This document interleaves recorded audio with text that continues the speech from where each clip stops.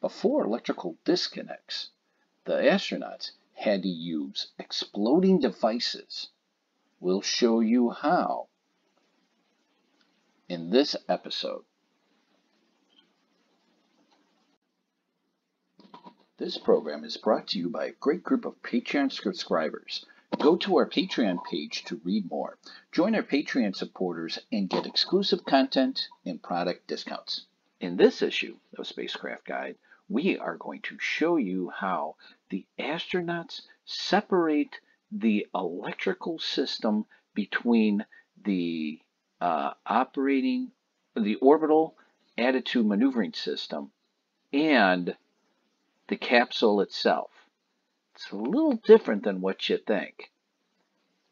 This week on Spacecraft Guide, and when you click on the separation electric switch, it takes you to the separate electrical switch telelight. And you can see this is the switch light here, which is in the sequence panel right on this side. So you can see we're almost halfway through. And what this does is it cues the crew to sever all the wiring and retrograde adapter mating line.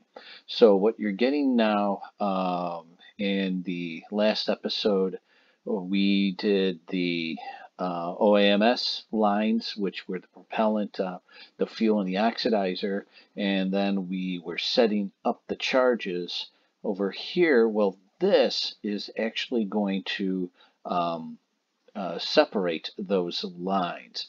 And if we go to General and click on it, takes us to the sequence and control indicators. We're going to come down.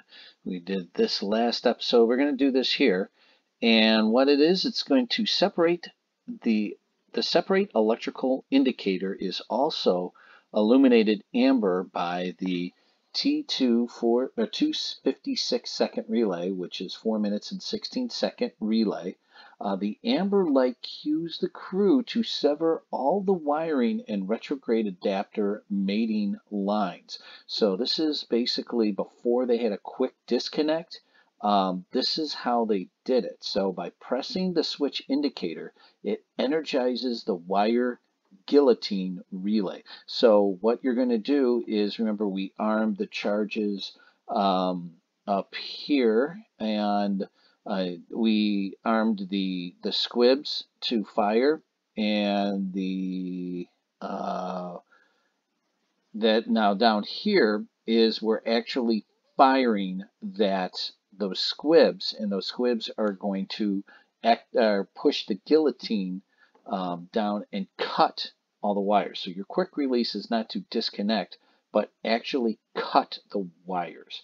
The pyrotechnics are detonated and the wiring is cut. So yeah, that's basically what I just said. The indicator changes from amber to green to indicate that the electrical separation has been accomplished. So it's going to turn green.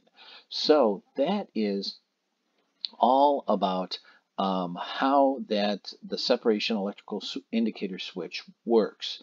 Now, for our Patreon subscribers, that's the free Patreon subscribers and the paying Patreon subscribers, we're going to go into the schematics. So just for joining up, not for paying anything, just for joining up, you'll be able to go into schematics with me here. So when you click on schematics,